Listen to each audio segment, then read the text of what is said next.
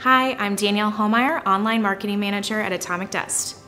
So when we think about the traditional website experience, usually it's very linear. People enter at your homepage and then they use navigation or on-site links to travel from page to page, but your homepage is really your hub, your welcome mat. And these days, thanks to sophisticated search engines and content marketing, that's not always the case. So the way search engines work is that people ask them questions and they want to give the best answers. They want people to click.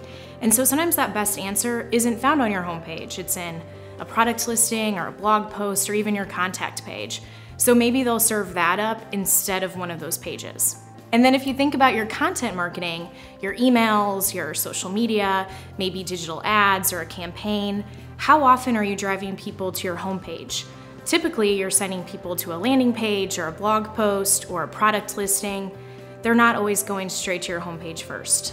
So the question to ask is, if someone bypasses your homepage, if they skip the homepage and start somewhere else, are they still getting that good first impression? Are they still getting a good welcome from you?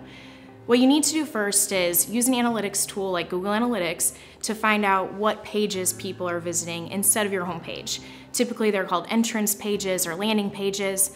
And once you've identified those, check to see if they're giving the same welcome. Once you've identified those pages, think to yourself, is this giving the same good first impression as my homepage? Did I put as much time into designing this page as I did that one? Is it telling the story of who we are, what we do, and why we do it? And then secondly, is it designed to convert? You know, if people are coming straight to this page, do they know what to do next? Are you inspiring action? So make sure there's a call to action on the page. Maybe that's to contact you or do a demo or take a free trial, or maybe it's as simple as another piece of content or another page on your site.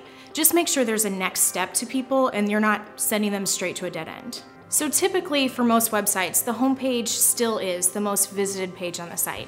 But more and more, we're seeing interior pages get a lot of that first traffic. So just make sure that you're looking at those high entrance pages and making sure they're telling your story and that they're converting your visitors into customers or into leads, and that you're getting the most opportunities you can out of them.